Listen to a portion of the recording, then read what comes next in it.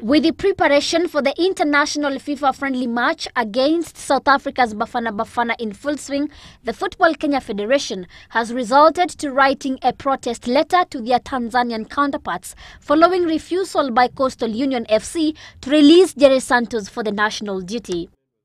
Jerry Santos is playing on Saturday. They are playing against Simba, so his club has refused to release him until he plays that match. I'm immediately writing a protest note to Tanzania Football Association demanding that player to be released, because FIFA will not condone any match being played on FIFA Day. So that one I'm doing a letter. If that one is not heeded, we are going to ask FIFA to take action.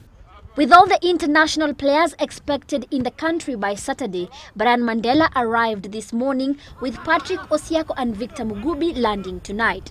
Ayub Timbek and Kenya's #1 goalkeeper Arnold Origi are expected by tomorrow afternoon.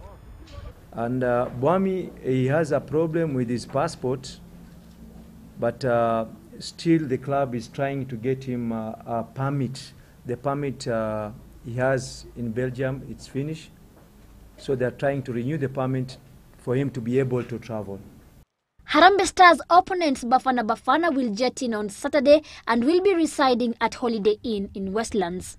A ticketing firm is yet to be contracted, with the tickets expected to go on sale either on Saturday or Sunday. For the VIP section, the fans will part with 1,000 shillings, with the terraces going for 300 Kenya shillings.